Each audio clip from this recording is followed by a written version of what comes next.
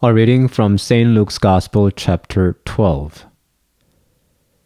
Jesus said to the disciples, I came to bring fire to the earth, and how I wish it were already kindled. I have a baptism with which to be baptized, and what stress I am under until it is completed. Do you think that I have come to bring peace to the earth? No, I tell you, but rather division.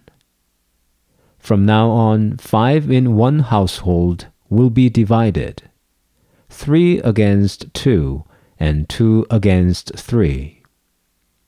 They will be divided, father against son, and son against father, mother against daughter, and daughter against mother, mother-in-law against her daughter-in-law, and daughter-in-law against mother-in-law.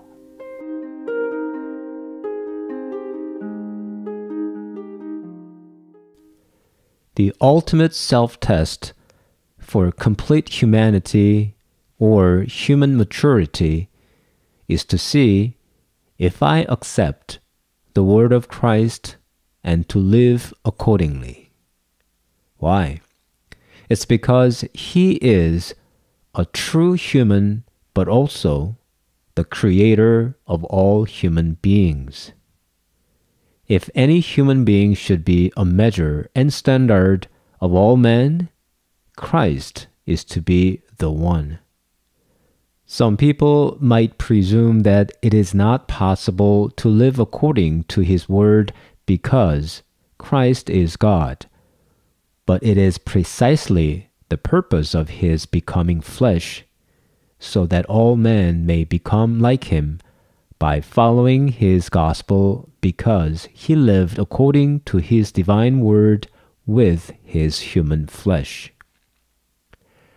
Whenever I run this self-test, I find myself still incomplete and immature.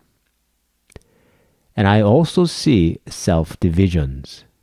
In other words, within myself are conflicts and struggles.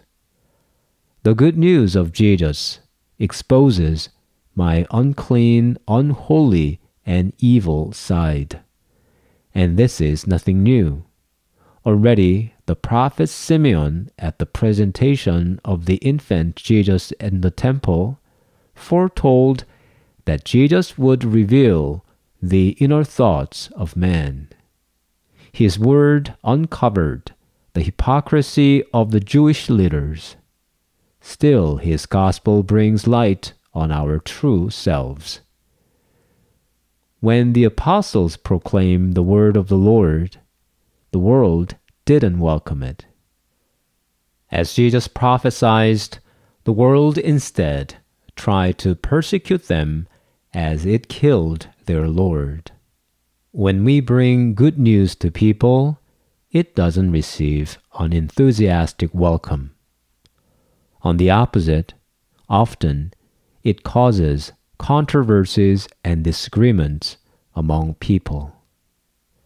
From now on, 5 in one household will be divided, 3 against 2, and 2 against 3.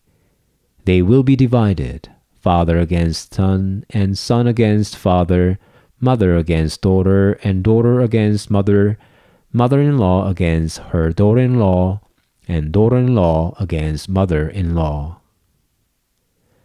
Jesus brings fire to the earth.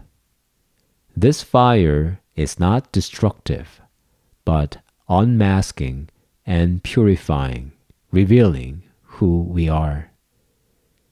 And as Jesus was baptized in His blood, through this fire, the one bringing His gospel cannot avoid persecution.